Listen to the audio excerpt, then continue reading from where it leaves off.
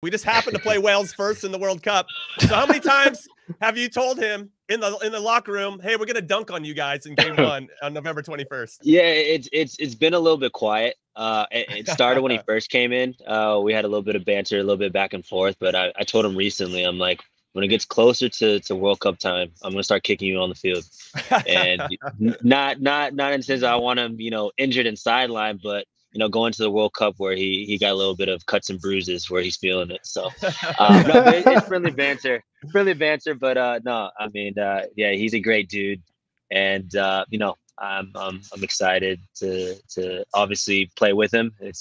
He's a guy that, I admired for a long time, but on the international stage, I can't wait to play against him and also kick him on the field and hopefully prevail and win.